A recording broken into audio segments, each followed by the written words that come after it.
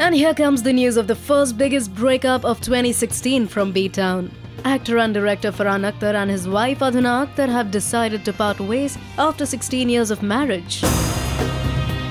Yes, and while some girls must be going woohoo, let's just tell you about the official statement the duo put out yesterday announcing their divorce. This is to announce that we, Adhuna and Farhan, have mutually and amicably decided to separate. Our children remain our priority, and it is immensely important to us as responsible parents that they be protected from unwarranted speculation and public glare. We sincerely request that we are given the privacy that is required at this time to move forward in a dignified manner. Well, this is definitely heartbreaking. What do you have to say about Farhan and Adhuna getting divorced? Tell us in your comments and stay tuned to Bollywood Now for more news and gossips.